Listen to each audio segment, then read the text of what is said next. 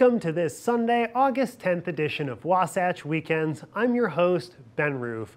On today's show, we're talking a little bit about Ancient Aliens with the host of Ancient Aliens Live. And then we've got a small town story focusing on a local realtor who's supporting a lot of local nonprofits. But first, a quick local announcement. Today is a big day for a Park City favorite. It is the Tour de Suds. Starting today at City Park, it is a 7-mile bike ride straight up to Guardsman's Pass. All participants are encouraged to don festive costumes to really kick off the start to the fall mountain biking season. And of course, there's only a couple days left to catch the Park City Sunday markets. So make sure to head out there before it's gone for the summer. But now, let's take a quick look at the local weather. This weather report is brought to you by Sun and Ski Sports, your new mountain sports headquarters.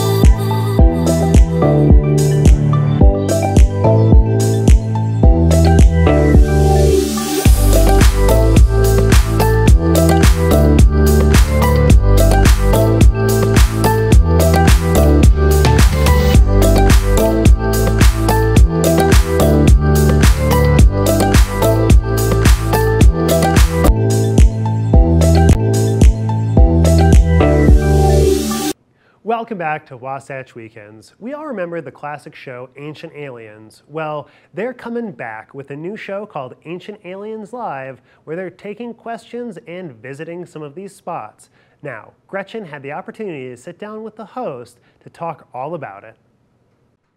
Welcome back to the show. I'm your host, Gretchen Pleshaw. I'm very stoked on this interview with Giorgio Tsoukalos. I said it correctly.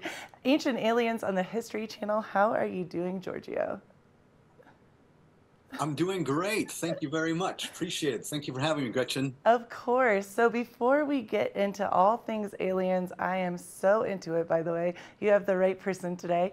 We had a little debate in studio who is going to be your new best friend, and I'm hoping you're going to choose me over everyone else. Of course I would choose you. Thank you. Everybody else, never. Thank you. So Ancient Aliens Live, I just want to know all the things. How did you get into this? Have aliens always been a moment for you, even as a little boy growing up? How? Why? Why aliens? I want to know. Well, this is something that I have to lay blame to my grandma and my parents. Okay. Because both my grandma and my mom thought it would be a great idea to talk to me about Chariots of the Gods when I was a little boy, Cool. and also Atlantis by Edgar Cayce. Okay. And so this was something that was dinner table conversation in the house that I grew up in. And then later, you know, Eric von Daniken came along and Kevin Burns from Prometheus. And so those were my influences. That is so wild and so cool. We did not talk about aliens, and I wish we would have more, because this is something I am so enthused about. I believe that there are aliens walking amongst us right now. I'm pretty sure of it. I really believe that. Hey, you never know, because, you know, this idea that the ancient astronaut theory proposes that if these aliens exist, then they look like you and me. Yeah. And that, I think, will be the big secret, or is the big secret, that let's say, hypothetically, that a spaceship lands and the hatch opens and they walk out. Yeah. They look like us. I love Because it. according to the ancient texts, we were made in their image and not the other way around. Ugh, I'm so into this. I think that is so cool, and I totally believe it. And I have to give you a little shout out. I told many people I was interviewing you today, and people were real excited. So many of my friends have watched your program. They're into it. They love you. You are a very beloved human, at least here in Colorado. Well, thank you very much. I appreciate it, and I send back all my love. I feel the love. Thank you. Awesome. Yes, of course. And Utah and everywhere else. I want to know, what are you doing right now? What is the tour all about? What are you stoked about with this? I'm stoked to take Ancient Aliens, the TV show, Yes. on a road show And it'll be a 90-minute multimedia presentation with myself, David Childress, William Henry, and Nick Pope, where we're addressing questions from the audience. And also, we're visiting the evergreens from the show, like Palenque, Stonehenge, and Göbekli Tepe, Egypt, Pumapunku, all those different places. So if you're a fan of the show, bring your friends, bring your family. It's a fun night out in the town, and it'll be a party. Come to experience it. It's very special. I feel like everywhere you go, are people drawn to you everywhere you go? You have such awesome energy. I love that you're so passionate about what you do and you believe 100% what you're speaking about, and it's so beautiful. That's such a neat thing that even early on your parents kind of gave you this idea about aliens, and it's something that has really created your whole life and your work. That's pretty neat. Well, thank you. I appreciate that. And, you know, the search for extraterrestrial life, or the question of whether or not we're alone in the universe, I mean, that is the ultimate quest. Yeah. It's the ultimate quest to find out, you know, are we alone? Is somebody else out there? And if so, were they already here? Right. Are we going to do the same thing as they did? Will we one day go to another planet and teach a primitive society how to make fire, or to build, or to make agriculture and mathematics and all these things? And I think that the answer to that is a resounding yes, that in the future, we too will go out there and teach. So cool. And so the fact that we've had teachers a long time ago, they too had teachers, you play that back. So it's the proliferation of knowledge throughout our galaxy. We are one tiny cogwheel in a gigantic mechanism. I love that you said that, because anytime I get a little nervous about something or have a weird day, I'm like, I'm just on a spinning rock. It's fine. I'm good. I had a question. In the end, it's all good, really. Right? I mean, right? It's all good. It's a miracle that all of us, everyone is alive. Mm-hmm. We've all sort of started to lose wonder. Many of us, you know, have become cynical, and it's time that, you know, we should step back and appreciate how, you know, we're alive. We are experiencing this world, and we are losing sight of that too. So I think it's time for all of us to stop and smell the roses. I love that. You and I definitely have the same vibe. We would be in the same tribe as well, because the other day it was raining, and I was like, and people get frustrated or angry about silly things, and yet there is water falling from the sky and no one's noticing. Pretty big deal, right? Like a little bit of a miracle there. I was wondering, I didn't know, what was your favorite alien show, or what is now show, movie, program, other than your own, of course, about aliens? Was there one that really resonated with you, touched your heart, got you going? Well, I mean, look, there are many TV shows and movies that have covered the ancient astronaut theory. I mean, one of my favorite ancient astronaut movies is the Nicolas Cage movie from 2009 or 2010 called Knowing. Okay. And that is an ancient astronaut story. Or you have, you know, Total Recall with Arnold Schwarzenegger is an ancient astronaut movie where they propose, you know, the terraforming Mars at the end and things like that. So, cool. You know, obviously all incredibly fictionalized, but, you know, movies and TV shows have been used as a tool of conditioning. Mm-hmm. You know, this idea that today we're now talking about aliens publicly, and that there have been now in the last 2 months congressional hearings. I mean, that's something that's unprecedented. Right. You know, I really do think that is the result of years, decades of conditioning through movies, TV shows, including Ancient Aliens, that these topics are now topics that you no longer have to whisper behind your hand. You can openly talk about it. Yeah. And if you would have told me 30 years ago that that's one day okay to talk about these things, I was like, never. But here we are. And so this is a positive development. I love that. Now, Ancient Aliens and your tour, I know I'm very stoked. I definitely want to come check it out. How can everyone go and see where you're going to be? Well, we have a website called ancientalienslive.tour.com. And on that website, you will see all of our tour dates besides where we are right now. And, I hope to see you at one of these events. Giorgio, Because it's a thing for the whole family, and it's a fun night out in the town. Giorgio, you're awesome. I am so stoked. I can't wait to talk all things aliens even more with you. Thank you so much for joining us. And I hope to see you there. You definitely will. Thank you so much, Giorgio. I really appreciate it, and I'm stoked Thank you, to see Gretchen. you. Appreciate it. Of course, very, very soon. And keep it right here for more of the show.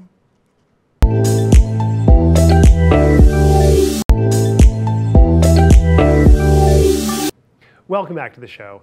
Julie Hopkins is a local realtor who is instrumental in supporting a lot of the major Park City nonprofits, and the Park City Chamber of Commerce sat down with her to share a small town story.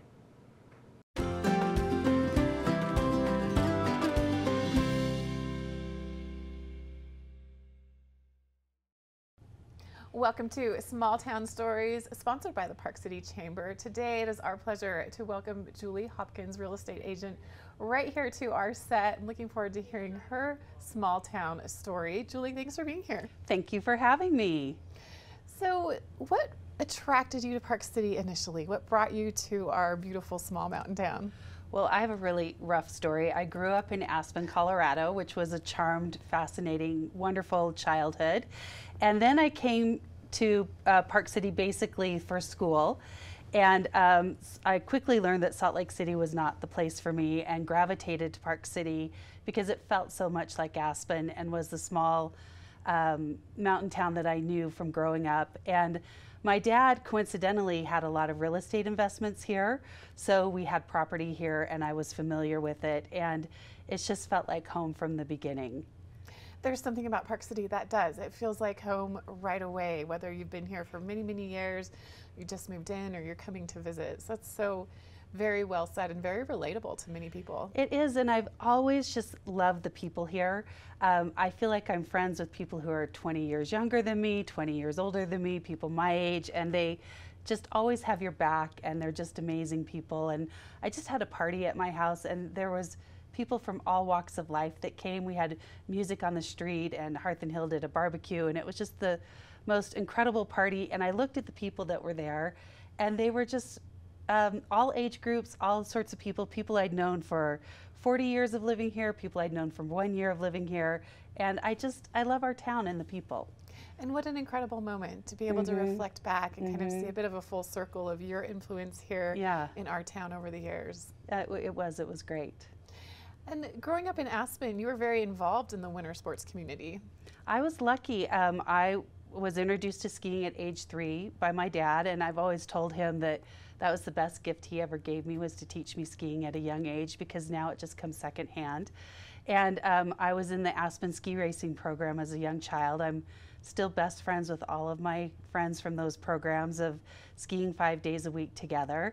And certainly I don't ski like that anymore, but it's in my blood, and I love it. I always say any day on the mountain is the best day, and I'll ski in any conditions, and I absolutely love skiing.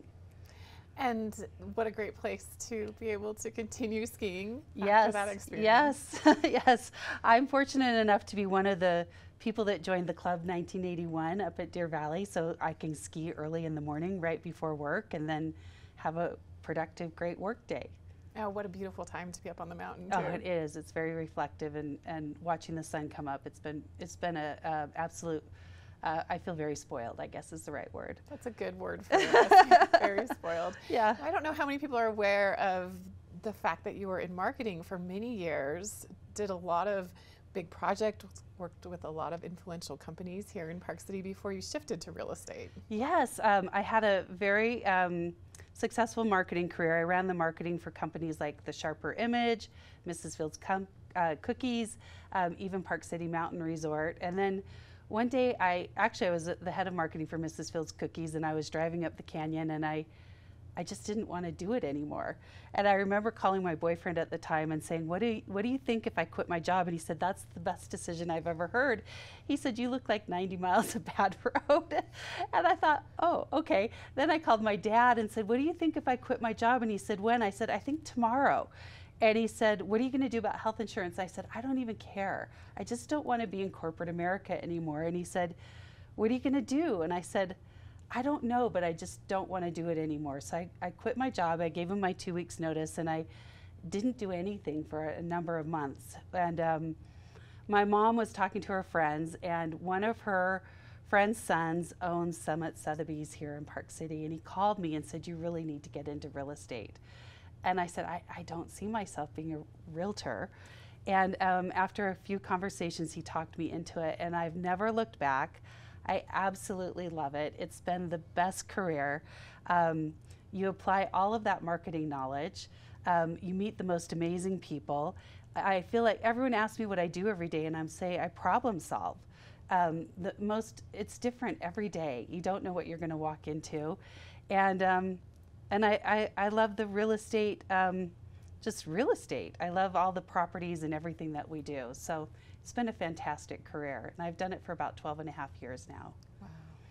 And as someone from the outside looking into that industry, real estate, marketing, I feel like you do a brilliant job combining those two in a way that's not sterile, which it can be, but in a very warm manner. You're able to be a part of so many great nonprofits here in Park City. You're able to get out there and sponsor different programs. Tell me a little bit about how you do combine the marketing with the real estate. Well, there's so many different layers to it, and I think when we talk about the heart of Park City, it is the nonprofits, and it is the heartbeat of our town. And I think there's a scripture, and I'm not necessarily a religious person, but I am a spiritual person, and I'm not going to say it right, but there's one that's really stuck with me, where much is given, much is required. And I apologize if I didn't say that right, but I definitely work very hard. I work 7 days a week, and I work many hours, but I love it and I thrive on it. But I also feel very blessed in this life, and I feel like you need to give back. And so I've set aside a certain amount of money that I give, a percent, I give from my business to the community every year. And I do that because I want to give to Park City, but it also enhances me and who I am. And so I've kind of tied that in with my business, and that's a part of I guess the marketing strategy a little bit is part of that giving, and it all kind of works together. I think also with my marketing background, I'm able to customize my marketing strategy for each property that I represent. It's just not a cookie cutter approach. Everything's customized. So that's been really wonderful.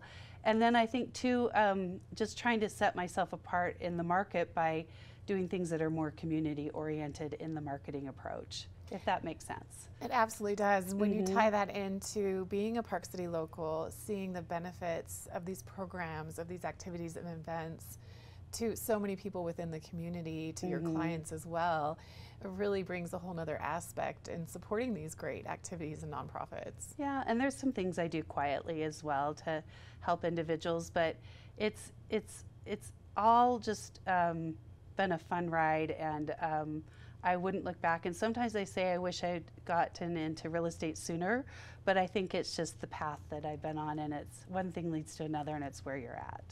Oh, it's such an interesting real estate market. There's so much that could be said about it here in Park City and beyond. But when you think about real estate on its own as a career, how much do you love helping people, but also the homes, the transactional aspect of it? Is there one part of it that you enjoy more than the rest of it, or one thing that you really feel rewarded from when helping people find and sell homes? Well, I think the real estate market's pretty tricky. I'm currently with Keller Williams, and Gary Keller, the head of the whole Keller Williams, said this is probably the trickiest market we've ever been in. And I think I love that because I love applying my knowledge of real estate and how to problem solve and how to help people navigate this really challenging time in a real estate market. So for me, it's like helping people understand the market. It's not just the market, it's understanding how to navigate a really tricky time. And for me, waking up every morning and trying to help people with their individual needs and try to understand a really challenging market, to me that's very satisfying. And how can we contact you, reach out to you? Well, that's Julie? very nice of you to ask. I'm really easy to get a hold of. You can do a quick Google search, or you can call me at 435-901-0616 or Julie at jhparkcity.com. And in the few seconds we have left, if there's one thing that you love the most about Park City, what would it be? Oh, definitely the outdoors, skiing, biking, golfing, and then the people. Well, thank you so much, Julie, for being here. I've loved sharing your small town story. Thank you. I know you're a big part of what makes Park City the beautiful town it is. So thanks for being here. Very nice of you to say. Thank you so much. All right, we'll be back with more right here on Small Town Stories, sponsored by the Park City Chamber, right after this.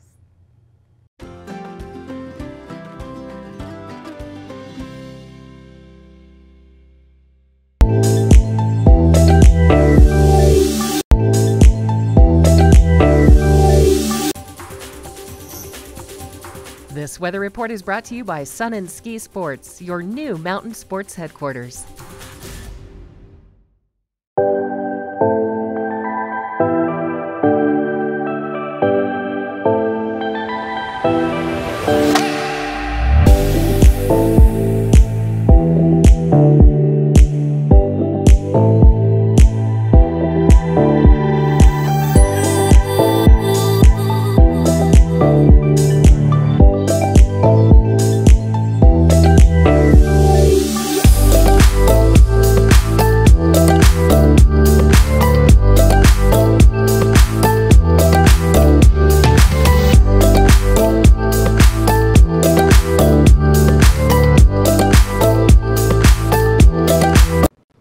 That's all the time we have for our Sunday edition of Wasatch Weekends. Don't forget to catch us tomorrow, where we're going to be talking about how small businesses can get involved with the Navy and how we can help prepare our mental health for recovering from a crisis.